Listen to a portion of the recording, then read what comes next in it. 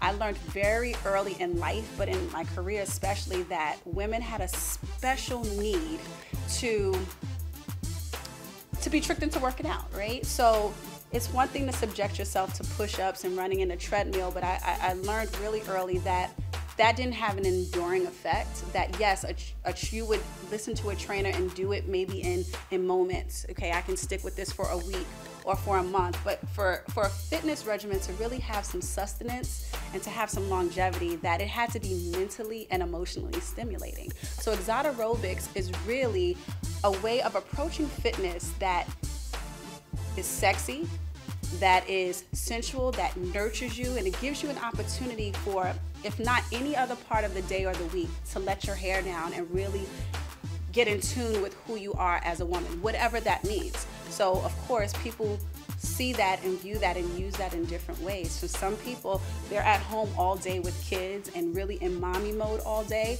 And so in this moment, they get to say sexy words and they get to flip their hair and actually feed that. For some people, they're working in very, very rigid professional environments where being feminine and sexy is not really a part of the job description. So it does that. But all in all, it's a joining of women focused on one goal: feel sexy, look good naked, and have fun doing it.